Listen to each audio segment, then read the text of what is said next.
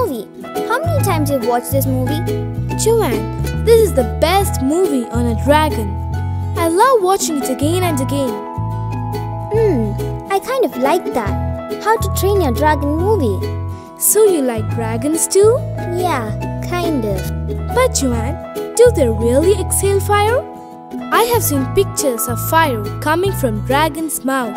Of course, in the pictures and movies, the dragons are shown with spitting fire, like the dragon St. George killed. St. George? Wow! Uncle Francis had promised us to tell the story of St. George today. And here he is. Good morning, children. Good morning, Uncle Francis. Wow, is this a dragon movie? Yes, Uncle Francis. Uncle, are you going to tell us the story of St. George today? Yes, Jim. I shall tell the story of St. George today. You must have seen his pictures. He's always shown as a soldier riding on a horse and killing a dragon. Uncle, please tell us the story.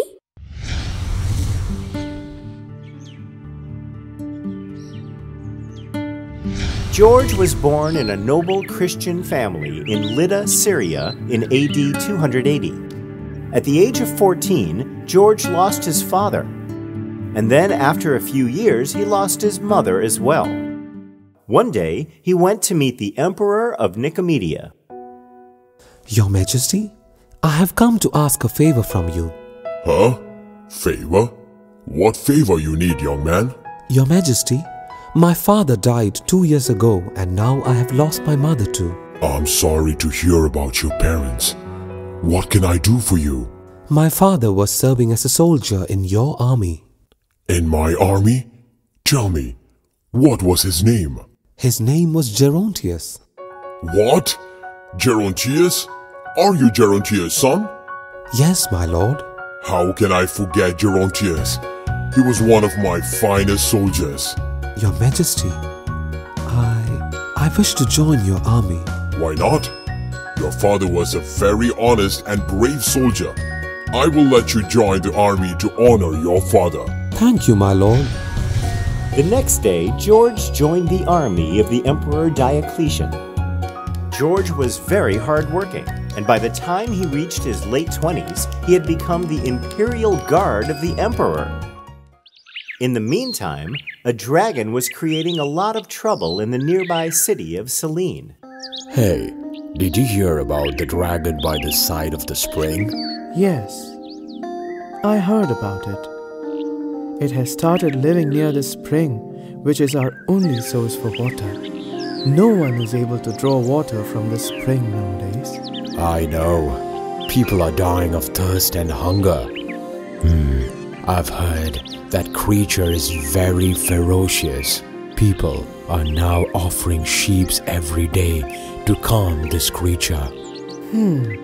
But doesn't it feed on humans too? Yes. Once the livestock is exhausted, it might turn to human beings. Hey, Hannah, what happened? Why are you crying? They took my daughter. Oh no! Who? Tell us what happened. They took my daughter to feed the dragon. Oh. Who? Miriam? Why did they take her to the dragon? It seems that the dragon is fed up of eating the sheep. Now they've started feeding the virgins of our town to feed this monster. But, Hannah, who decided to take Miriam to the dragon? It's the town chief. He's drawing lots to decide who should be sent to the dragon. This is ridiculous. On one hand, the dragon is blocking our drinking water. On the other hand, it is feeding on our people. Only God can save us from this menace. I'm sure God is punishing the emperor for all his wrongdoing. One day, the lot fell for the daughter of the town chief, and he was very upset. No, you are the town chief. Please don't let them take our daughter away. Please don't be upset. I will give them money and send some other virgin in her place. Thank you, dear. Cheer up, dear. We will not let them send our daughter to the dragon. But master, how is it possible? The lot was taken in the town council and the entire town know about it. That is true, master.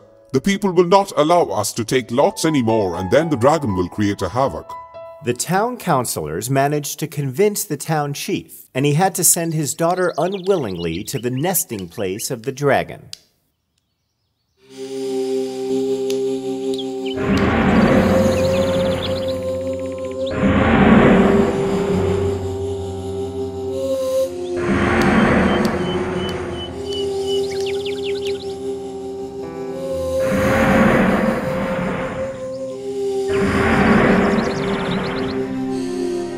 Oh God, the Almighty, save me from this dragon. Then suddenly, George, who was doing his routine rounds, reached there and saw what was happening. Huh? What is happening here? Why are you all crying? Oh, George, it's you. What happened, Chief? Why is everyone gathered here? George, today it is the turn of my daughter. She's going to be offered to the dragon. What? Your daughter is offered as food to this monster? I can't believe this. We have no other options. We were feeding his sheep earlier, and he's feeding on the virgins of this town. No, this should not happen. We should put an end to this. But nobody has the courage to fight with the dragon. It is spewing fire, and it's spreading deadly diseases. Oh, is it so? Let me give it a try. George, you have to be careful. This dragon is very, very deadly. By the sign of the Holy Cross and my faith in Jesus Christ, I will have the protection to fight this demon.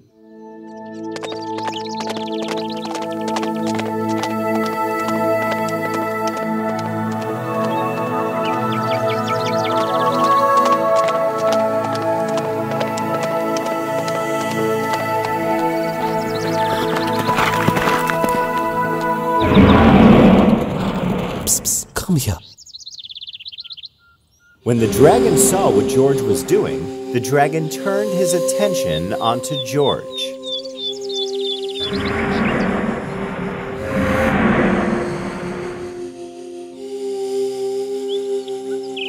Ha!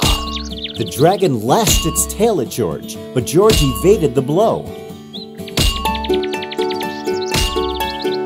Then the dragon blew fire, but George raised his shield.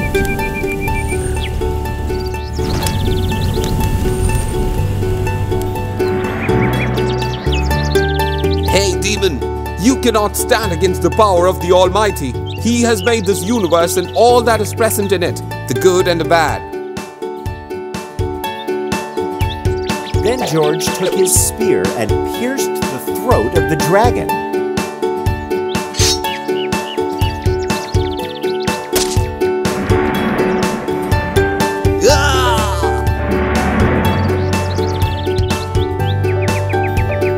And the dragon was dead. The whole town couldn't believe this. Huh? Look at that! George has killed the dragon! Wow, he has freed the city from that evil demon. We are safe now. Thank you. Thank you, George, for your brave act. The city of Selene will always be indebted to you. Thank the Almighty God. It is He who gives the strength to overcome the power of the evil. The people of Selene rejoiced that day and thanked George for saving them from the dragon. A few years later, Diocletian issued an order to arrest all the Christian soldiers of the army and sacrifice them to Roman gods. Look, are you a Christian? No, sir. I am a Jew. Why do you ask? Emperor Diocletian has given the edict to arrest all the Christians and punish them for not worshipping Roman gods. I know, he has already destroyed the Christian church in Nicomedia. He has asked all the Christians to burn their scriptures. If they don't, all of them will be burned alive. What? Psst, be silent. The Emperor is coming.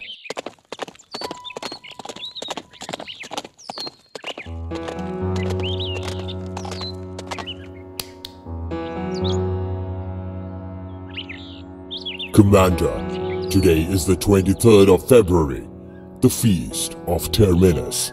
the Roman god of boundaries. Yes, my lord. Anything special this year, my lord? Of course. I have taken a vow to remove Christianity within Roman Empire. Huh? Your Majesty? You want to send all the Christians outside your empire? Of course, George. It's simple. If they don't worship Roman gods, then they cannot live in this empire. But that will not be fair. I'm myself a Christian. What? You are a Christian? Yes, I am, Your Majesty. George, you know I like you so much. You need to denounce your faith and worship the Roman gods. Thank you for the special consideration, my lord. But I believe in the one true God and I cannot worship any others. George, listen to me carefully. Your father, Gerontius, was very close to me. He was a very loyal soldier, and I like you too a lot. This is the reason I'm showing you special consideration. Please listen to what I'm saying. I'm sorry, my lord. I will not change my faith even if I'm thrown out of this empire. This conversation in front of other soldiers and officials of the army made the emperor upset. The emperor really liked George, so he thought of giving one last try. George, this is going to be my last offer to you. I can offer you sovereigns of gold and a higher rank in the imperial army if you decide to leave your faith. What do you say? I'm sorry again, my lord, but no offer in this world can change my faith in Jesus. Huh? Bind him and take him out of the city gates.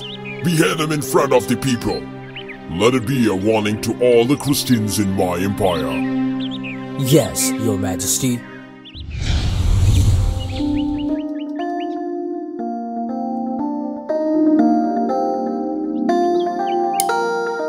George's faith in Jesus was so strong that no offer could tempt him. George was taken to the city gates as the emperor commanded. Even though he knew that his life was soon going to end, he faced his death bravely. Hail our God, Terminus! And on that day, George was beheaded as per the orders of Emperor Diocletian. So you see, even during his death, he stood firm on his faith and never got tempted. Wow! On what date did he die, Uncle Francis? He was executed on the 23rd of April, 303. His body was then taken to Lydda for burial. But aren't we celebrating the feast of St. George in April? Yes, Joan. In the Roman Catholic calendar, the feast of St. George is on the 6th of May. The story of St. George was really a story of courage and faith. He was killed at such a young age. Yes, Jim. And did you know that St. George is the patron saint of soldiers and the patron saint of England? Wow! Thank you, Uncle Francis, for narrating such an inspiring story. Okay, children, it's time for me to go. I'll see you again tomorrow. Bye, Uncle Francis.